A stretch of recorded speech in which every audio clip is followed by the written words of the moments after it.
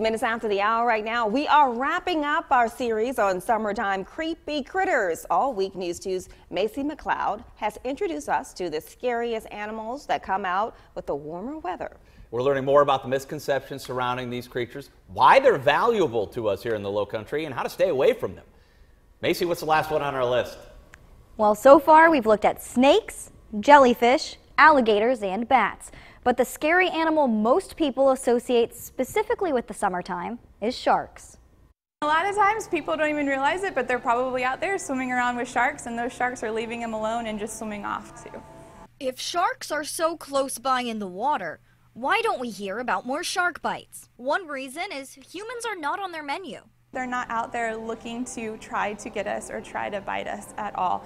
Another reason is sharks don't eat very frequently. A lot of people think that they're just constantly out there feeding, and that's not the case. Here at the aquarium, we actually feed our sharks only 3 times a week, and that's actually more than they would eat in the wild. In the wild, they're only going to really eat about once every 7 to 10 days, so they're not constantly out there hungry machines, always looking for that next bite.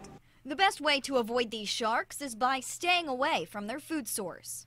If you see bait fish jumping out of the water, that's a good chance that there might be something going after them. And then, of course, if there's areas where people are fishing a lot, that's not a good place to swim because if fish are in the water and you get that blood from fish in the water, then it's very possible that sharks could be around too. So it's really just about knowing your surroundings and keeping yourself safe.